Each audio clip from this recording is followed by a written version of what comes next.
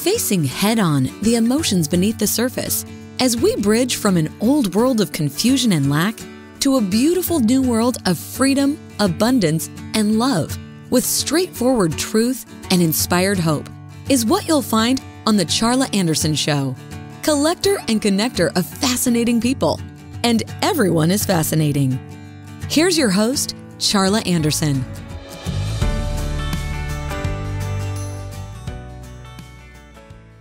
Good, beautiful day, you beautiful, beautiful souls. This is Charla Anderson, host of the Charla Anderson Show, collector and connector of fascinating people, and everyone is fascinating, especially you. I'm so grateful to have you here with us today. This is my weekly live show. We're on winwinwomen.tv and the Win Win Women networks, along with podcasts to poditize these folks that I love to associate with. And I love having guests. We're going to have, if you come on as a live guest, we're going to talk a little bit with my guest today. But if you come on as a visitor, after about half an hour, you're going to be able to open up and ask questions if you'd like to do that. That's this is the world's only interactive platform for Win-Win Women. So on Win-Win Women. So we're excited about that. My guest today is Renee Leonard Kennedy, and we're going to introduce her in just a second. But before that, we're going to do my little breathing exercise. We're going to take a little 22-second mini vacation and learn to get centered and just be, there's so much going on out in our world and so much tech. Maybe we can take 22 seconds every so often and just relax and get centered. So here we go. And we're going to breathe in calm for 7 seconds. We're going to hold 4 seconds and breathe out gratitude for 11 seconds. So I truly wish that you'll join me with this. So here we go. Breathe in our calm.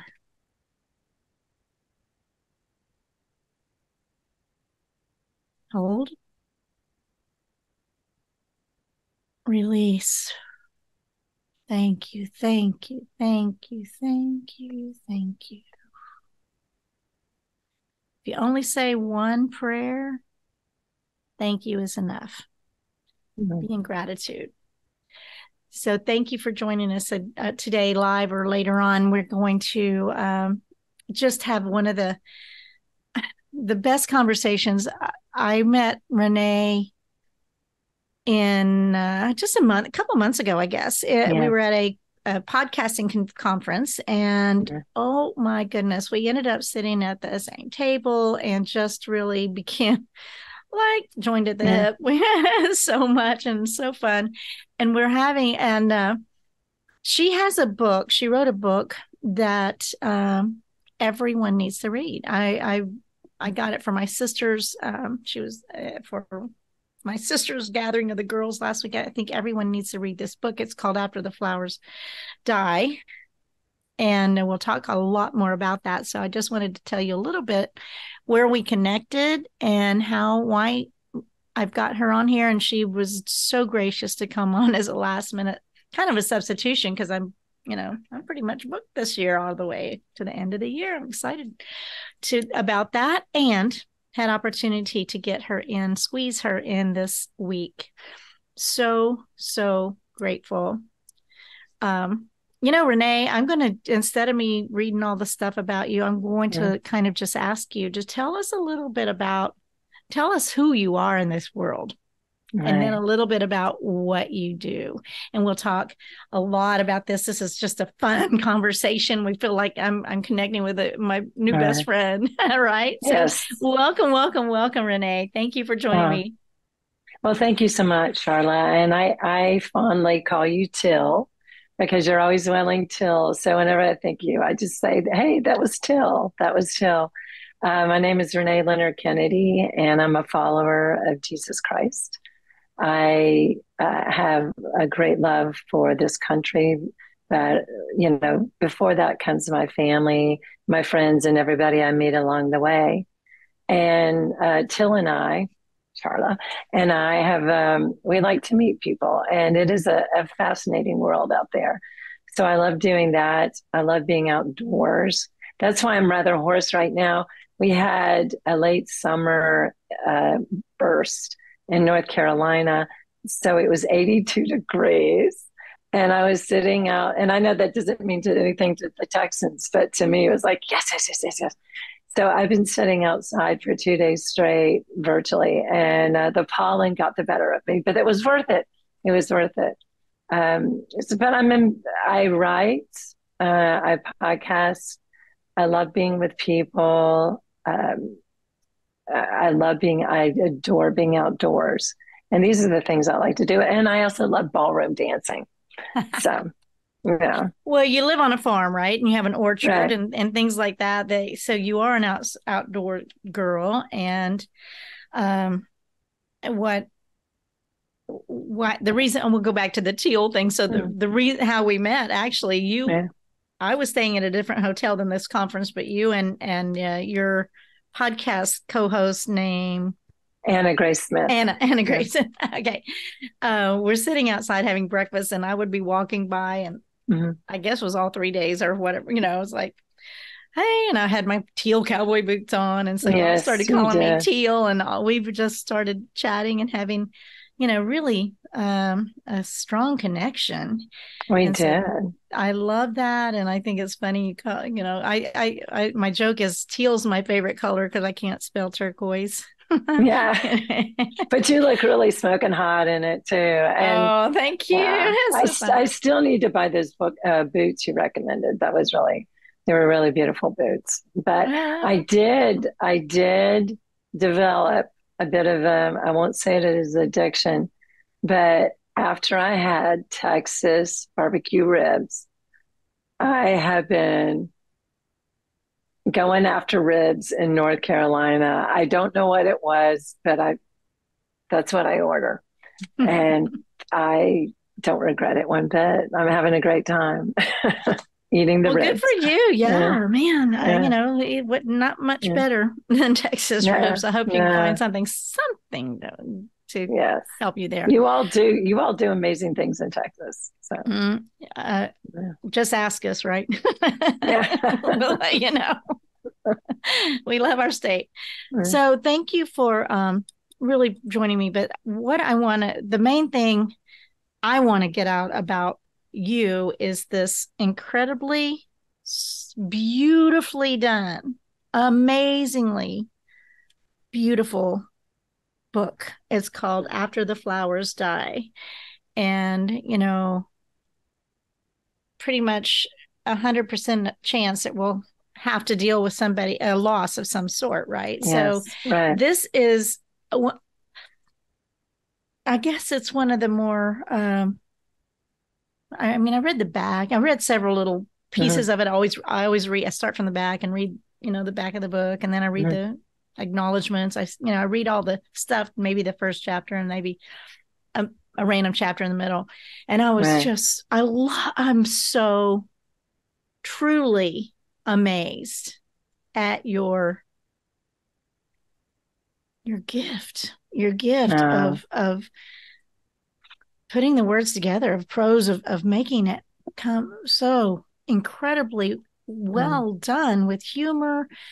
This is a tough subject. And what I love, you also have a podcast, and you and Anna, you guys talk about tough things, right? You talk about the things that nobody else is going to talk about. Yeah. And death is one of them, and preparing, and the aftermath, and what do we do after loss, and the way this book is read. And so I gave my 3 sisters and my brother-in-law this book, and for when we were at our last 32nd annual gathering of the girls last week. And, my brother-in-law picked it up and was reading it, and just, it's easy readable.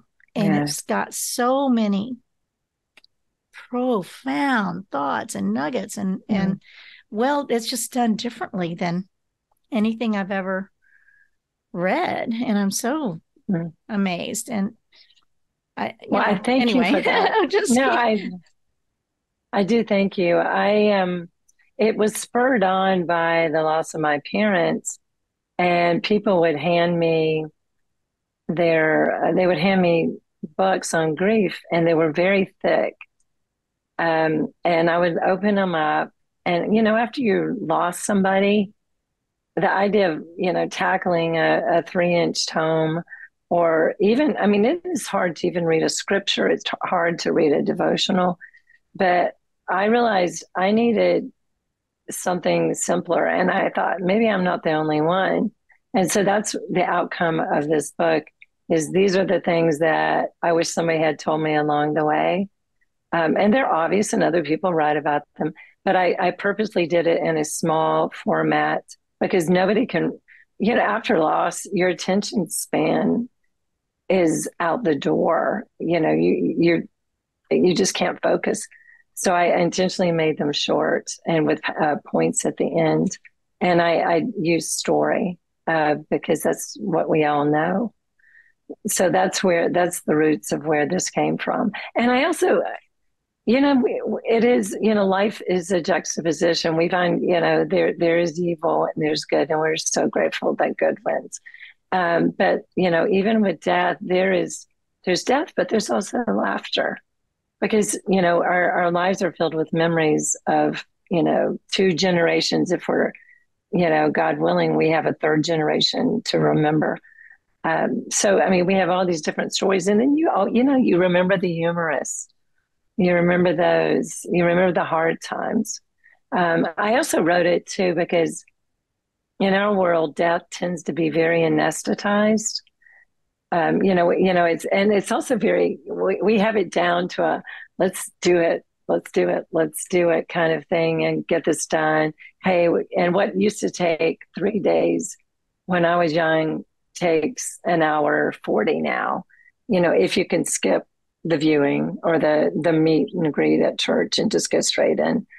And then I think about my great grandmothers. I would go into their homes knowing that my great grandmother had been laid out on a table, or something like that, or put in the parlor. And so we forgot, I think, along the way, we've made death this almost, I was joking with somebody, I was wondering when they were going to have drive-through death, funerals, which they probably already have, because we want everything, Insta or a microwave. And, let's grieve, let's get it over with. This person loved him. I have great memories, but I'm over that now. And I don't think life works that way. I think we need to carry these stories of our generations that were before us, and so that we can pass them on to those afterwards. They're important. Yes, and the way that the stories are written, they're not evident that there's a lesson in them until there's a lesson in them, and they're just compelling stories about.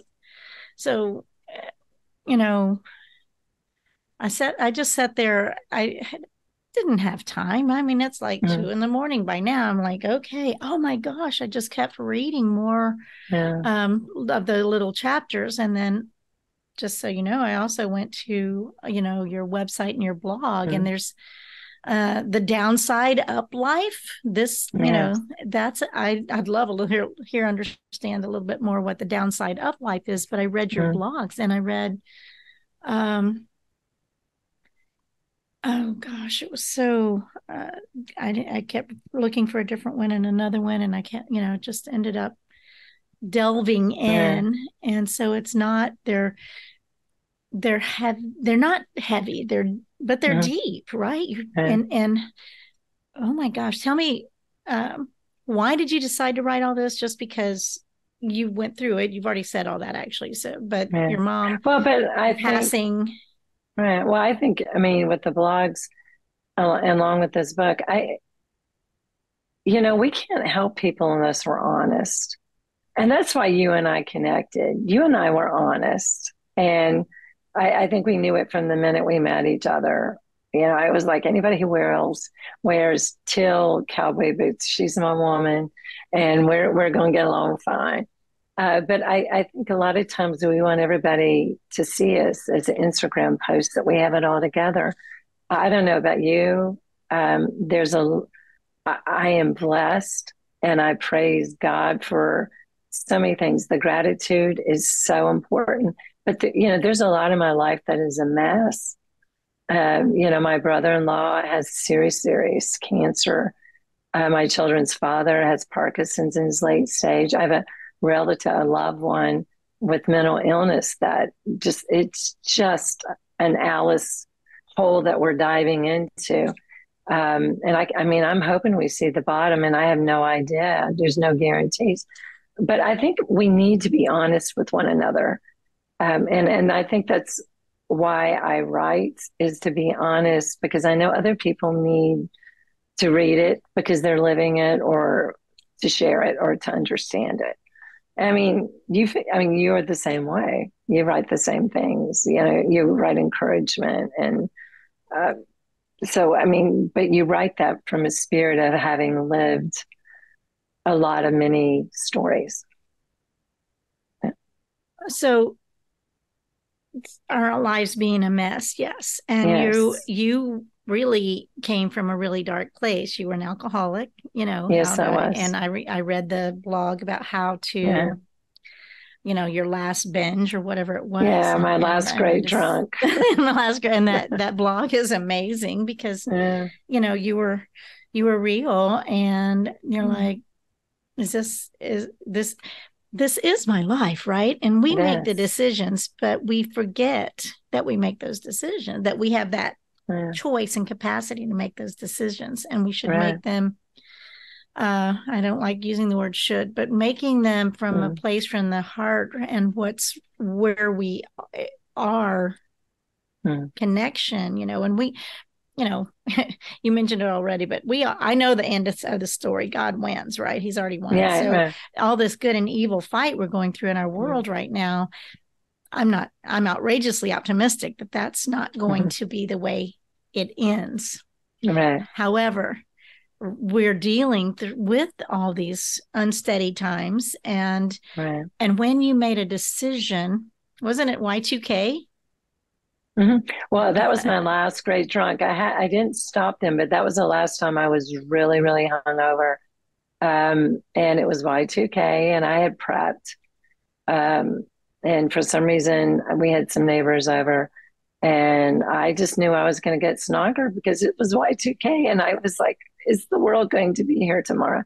And you had kids. You had young kids. And I had kids. And I tell myself, because I always have been one of those functioning alcoholics. I was a functioning alcoholic, and I was always very careful around my children. I would wait till they were asleep, and I would decide if am I getting drunk tonight or not. I would make sure I was very controlled. I would buy 2 beers if I just wanted a little buzz, or if I really wanted something, I made sure I had plenty. And that was after they went to sleep. But this night, I'm ashamed to say, my children saw me at their worst. And I sobered up around 3:00 and wondered why my neighbors hadn't left yet.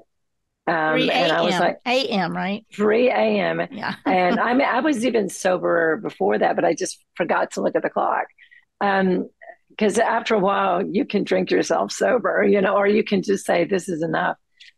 So I looked in, I went, why are the kids still up? This is not me. The heart of me is my kids. I love my kids dearly. So I go home, I'm waiting for my neighbors to leave, end up taking their children home, which they were just right next door, putting them to bed, put my children to bed, and tell them, I think we need to go to sleep. It was one of these obnoxiously head, mind, body, spirit wake up that says, you need to start praying because this is not good. This is not right. Is this how you want to live your life in front of your kids? Is this what you want to do to your heart, soul, and mind? And it was just a very, very good wake up. And it took me 2 years after that.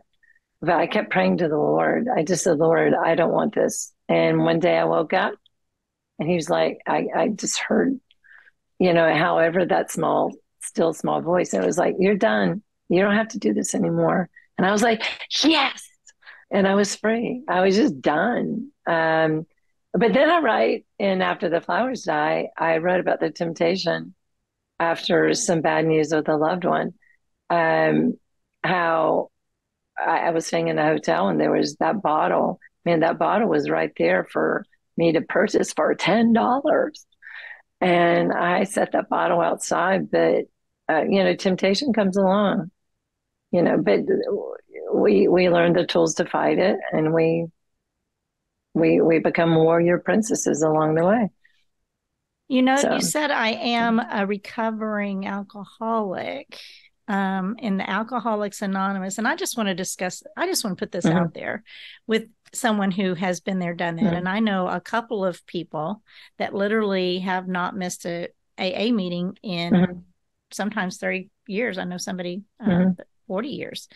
And because I know that every word you say after the words I am is who you are, I would love that one piece. I think they've done amazing stuff. And maybe some people change one addiction to another, but it's a better addiction, I would guess, a meeting rather than a bottle. But what is your take on that? Because if you say I am an alcoholic, then I totally believe you can be free of that. No, I said I was, and I'm sorry if I said I am.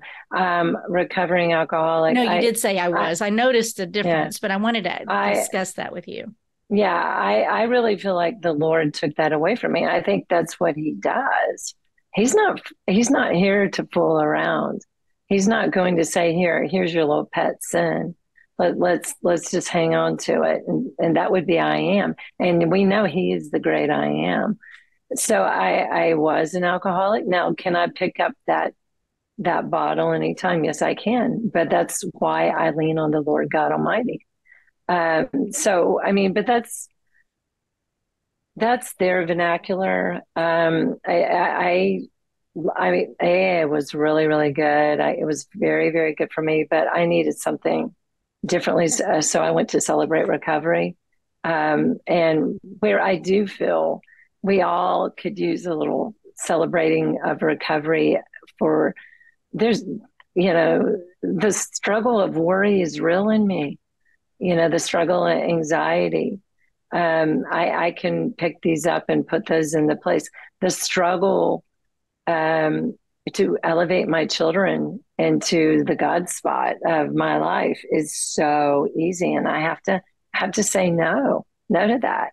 And sometimes I live in that idolatry for a little bit until I decide to unpack my anxiety and my worry and say, oh, Lord, they're your kids. They're your kids. And so I do think it's a wise thing, but I think there's some things that we continue to battle. Well, I mean, totally, I don't know I just feel like, I think that they have done so much, but I would love that we can say, I am a child of, Most High God or whatever. Yeah. And when we're talking about loving God, we're not talking about religion here, which is kind of a totally different thing, right. God in a box. So we love God, and when we want relationship, not rules and regulations. And that's the difference, I think. So your experience, and you were also an atheist, didn't Oh, I definitely was. Yes. I mean, really, that you go, there's a couple of I know there's big deals. I lived with that for a very long time, but I was 16 years. I loved the Lord as a child. I remember, and I got my little white confirmation Bible from Reynolds Memorial United Methodist Church, and I was so excited. I still have it, with my little script handwriting, which I don't write with anymore. But I was 16. I was tired of maybe rules and regulations, but maybe not. I think it was more, I really I thought rebellion, it was going to be life bringing, and being different was going to do something for me, even though I was popular. I was in plays. I was on the tennis team. I did well in school. I had what I needed, to whatever. But I guess my ego just said, no, I'm not. I don't have everything I want, because I still have a God that I kind of follow. And I went, nope. And I shut my Bible. I said, and I remember specifically saying, Lord, I am not going to follow you anymore, and I'm not going to believe in you anymore. And I shut it at 16. And I didn't think about him again until my son was born, but I still was an atheist. And I didn't come back to him till I was 39.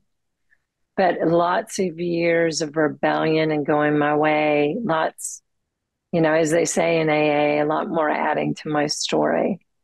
And it was ugly.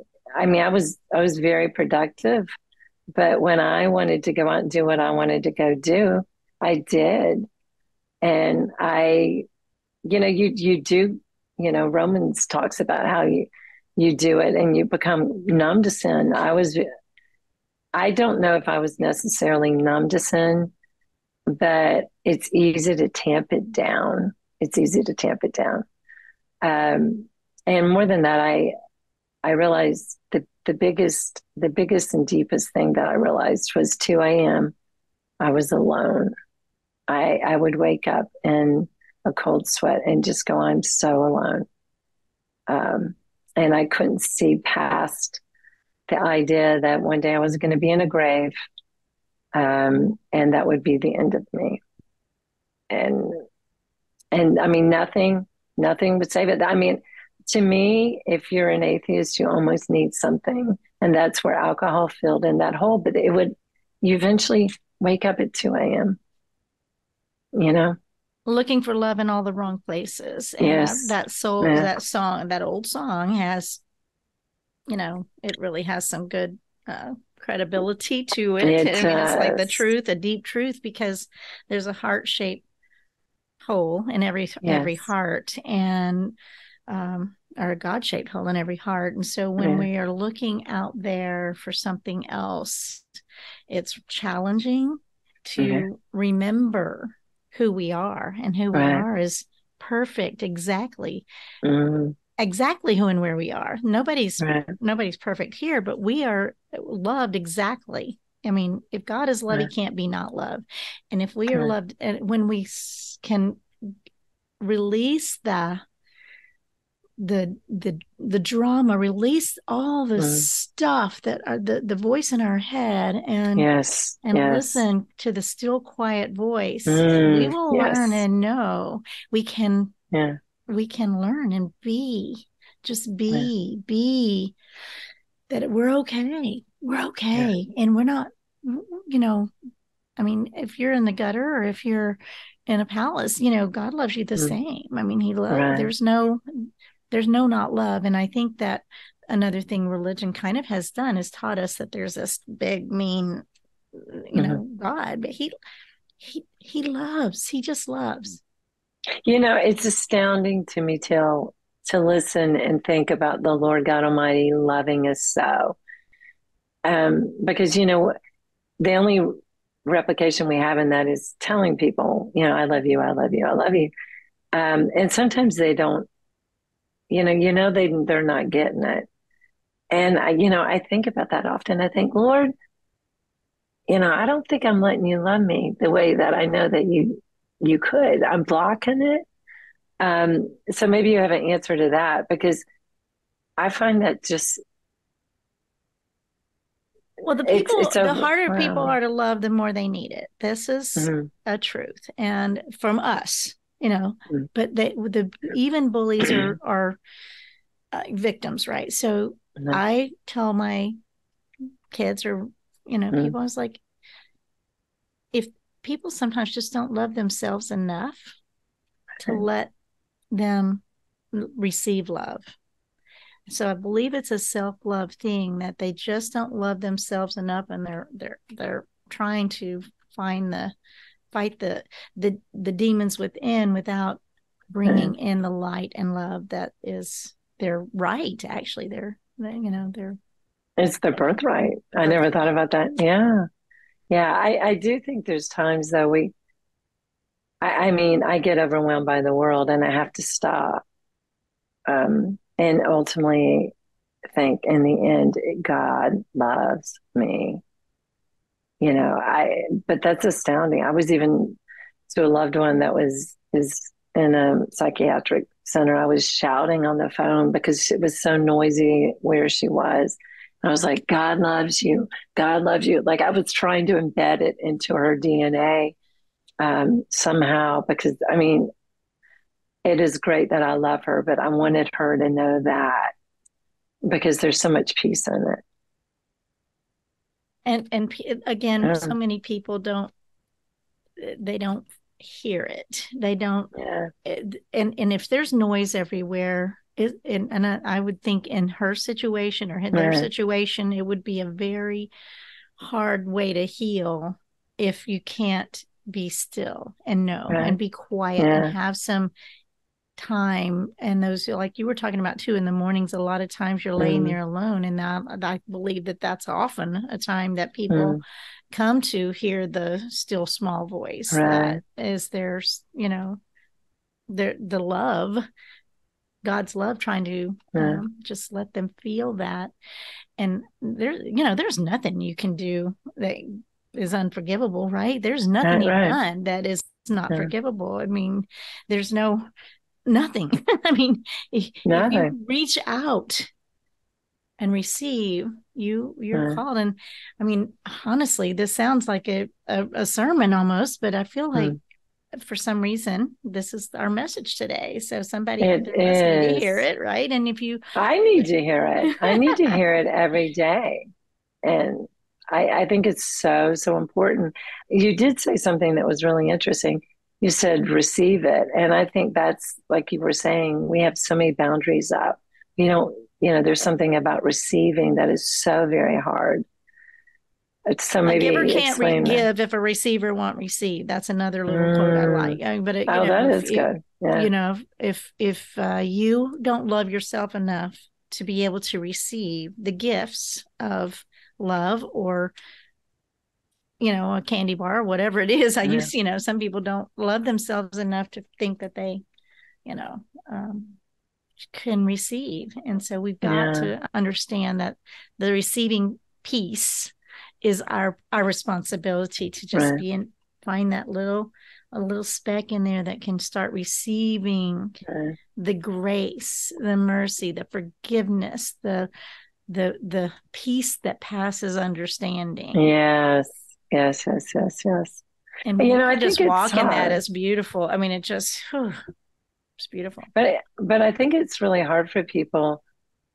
It's either really hard or really easy. But some people, the idea of, Jesus being a free gift, I mean, we all get free gifts and we're thinking, okay, they're little cheap things, let's throw them away, and they're not realizing that. But the idea that this is not a work, this is not something that you can do enough of to ever balance the scales, that you just receive the free gift of God. It was the most delightful and wonderful thing to happen to me in my Christian walk when I finally understood it. It changed everything. I was like, there's nothing he wants from me other than to receive his love. And I mean, of course, I want to glorify him and magnify him and follow his ways because of that. But there's no forcing, there's, no manufacturing on my part of feelings and emotions and emojis and whatnot. It's unfathomable. It's so beautiful. I don't have words for it. Here we are, we're having worship. Who knew it? Well, this is just, it's so needed. Your the conversation and by the way, your book, the After the Flowers Die, is not preachy. It is true, good, down to earth love and logic and practical in many ways, right? Yes. So that's a huge thing as well. And that's what I learned along the way. I mean, it talks about everything from taking a friend with you. This is the one thing I think most people don't think about right now, particularly our age. That little rectangle that we all love, our computers are filled with things on them.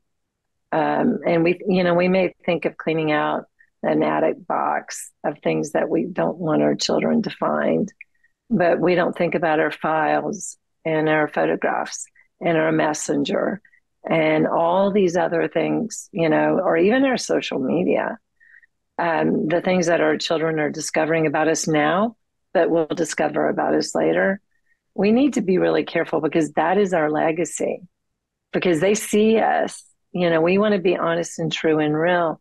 And we don't want them to go on into our media, our digital world too, and go, okay, mom or dad, they weren't really cracked up to what they say they are, that kind of thing. I think we really need to be careful of what we leave our children. And that's an inheritance right there. A moral code is the biggest inheritance I believe we leave our children. I don't know what you think. Values. Yeah. And I feel like our community, our society has gotten our values a little upside down. I don't, Yes. There was a time when we were growing up, I believe that, you did first things first. You didn't, go frivolous things until your bills were paid. And so I also think witnessing the value that is most important to you is what you spend your money on, what you spend your time on. It used to be checkbooks and calendars, and I mentioned this quite a bit, but they don't even have checkbooks anymore. But what are you spending your money and your time on? And it becomes your highest value if you watch it, and you might say something else is your highest value, but that's a really good test to figure it out. If you and they're watching they know when you pick up the phone. And we've all gone to restaurants as a family or seen people, and they're all sitting around communicating to their best friend on whatever, honestly, they think they do that, but they also sometimes you're in conversation and they're just, I think they're scrolling or whatever, but they're playing a game. They're literally just, being busy. And it's hard to find the time to be still and know if you're going to be engaged with what am I going to, I've got to have something going on all the time. I know I'm different, but I'll drive for 4 or 8 hours without and pure silence. I don't have anything going on in my car typically when I'm driving, unless I'm make a call or something. So I don't even really have music on that often, but I learned a long time ago that, that if that box, that thing on the wall, that propaganda machine is on, the programming is on if it is on, then I can't quite, I can't rest. I can't close my eyes. I can't, so it's there. It's intent. It's called programming for a reason. Right. I think we all would suggest that you and I would suggest that we just kind of minimize that, because it's programming. It is what somebody else wants you to know, not guiding you to your creator and your source. I agree with you so much. And we have to fight it. And I think sometimes the younger generation is surprising, because there'll be times that I am doing business and I'm like, okay, wait, I've got to take this call. And they'll go, mom. And I'm like, okay, I love it that they're calling me out on it. So no, I agree with you, because we're hearing so many, all of a sudden you become opinionated or you become a talking point. And we don't need to be that way. We've lost the art at times of conversation. And I think in that we're robbed of joy. And we don't want that. We want that is a beautiful reflection of our Lord, and being joyful. I love the idea that you're on the road for 8 hours. Now, see, I could not do that. I would have to have some music, or yeah, something to kind of keep me. But there are times I go through long periods of just cutting it off, like I've had enough. And that is nice because we know, be still and know that He is God. He can't cut, He can't cut through all the noise. Yeah. Yeah. So That voice never that shuts is, up. And when we can yeah, literally just breathe in, like we did earlier, just breathe in, get centered and grounded and go, right. you know what? Everything, every single thing, everything, and every bit of a knowledge or, is embedded in our, because we're all connected. So every Yeah. bit of the Yeah. knowledge is in our souls, Yeah. our spirits, our Yeah. hearts. Why don't we take time to be Yes. still? Every answer you have is right inside the Mm-hmm. stillness. Right. Every answer you need is right inside the stillness. Oh, that's profound. So I've never profound. said that before like that. I hope Yeah. I never even need to write that down. Well, you need to write that down because, we've all gotten the habit, you and I used to have to go to the encyclopedia or the Webster's dictionary. And now what do we say? Hey, Siri, you know, I hope my computer doesn't respond, but no, I love that. I love it that we do because we have the Holy Spirit, and He who is in us is greater than He is in the world. So we just keep doing that. I I think we count it as all joy. Yeah. And everything is always working out for me. I think I sent that in a text. You know what I mean? Yeah. What if you walked in that? That's what I thank you is my main mantra. Thank you, thank you, thank you, thank you, thank you, thank you. I'm always wake up in 3 a.m. Thank you, thank you, thank you. And otherwise, more recently, I've really taken on everything is always working out for me because wherever I am is all I have, right? I don't have last second, next second, I have this one. And so it gives me the grounding, the centeredness to go, okay, it's working out because this is where I am and I get to, take care of things. And it's so miraculous when things like that, then I'm like, it works, it's just, it's not just not breathing. It's not just talking about it. So we're going to wind down, but your favorite quote was by Winston Churchill is, never, never, never give up. I have that on a plaque downstairs, but I also have this one by Ronald Reagan, I believe.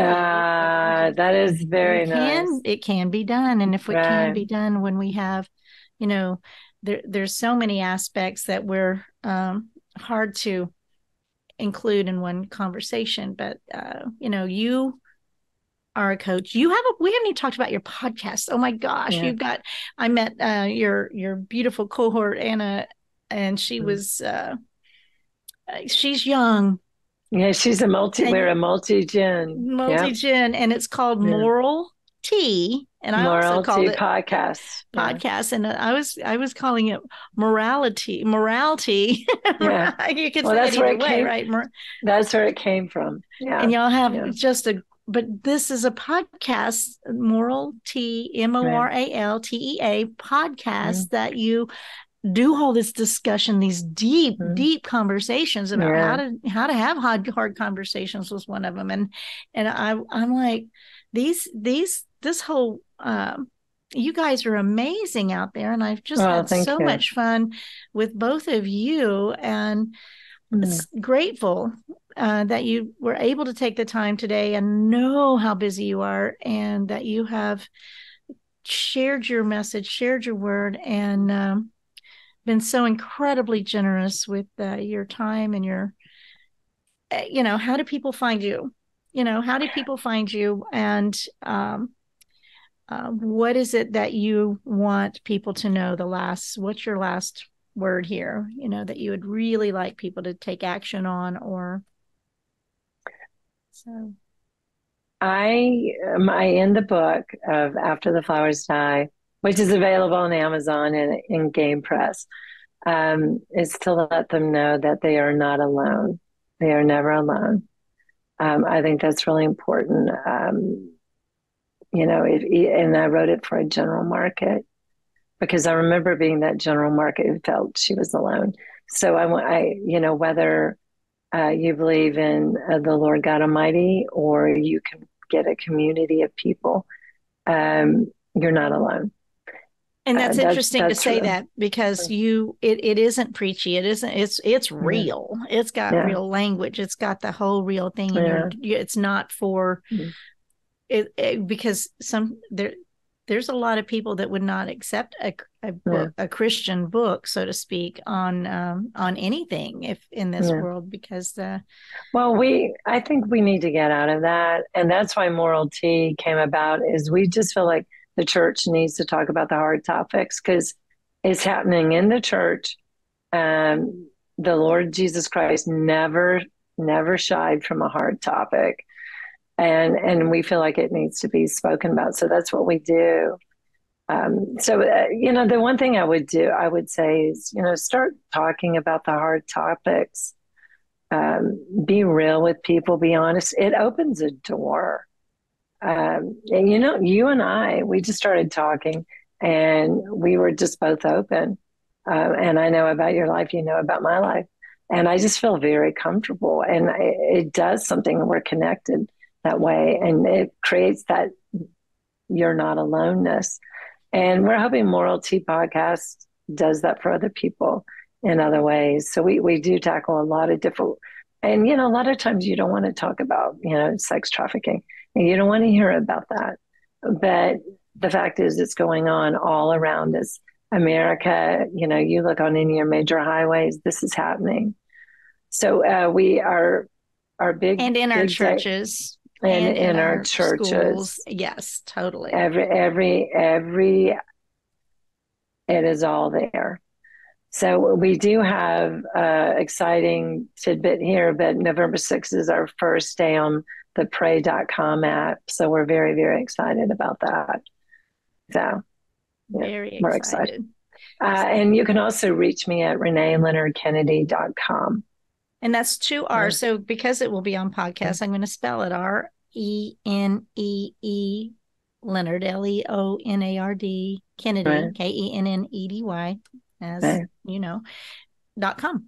And that's your website. Thank you so much. And I feel like that is very it's beautifully done. And your blogs were on there that I just got engrossed with. And, it's not something I do a lot, where I go in and I don't read a lot of blogs, but I'm trying to write them now and get them out. So, good for you. Yes. Yeah, I've been working on that. So just getting things pulled together, but it's been an incredibly beautiful time with you, Renee. I love you so much. And I know I love you. Nobody is an island here. I mean, we've got so much stuff going around us in our world and our lives for us to take this 45 minutes of, or to an hour, once a week for me and whatever you guys are doing, just to, life is chaotic out there, and just take some time just to center and love yourself enough to listen, be still and know. I guess that's it. So I love that. Thank you. I received that. And I love the breathing exercises. I do them before I go to bed.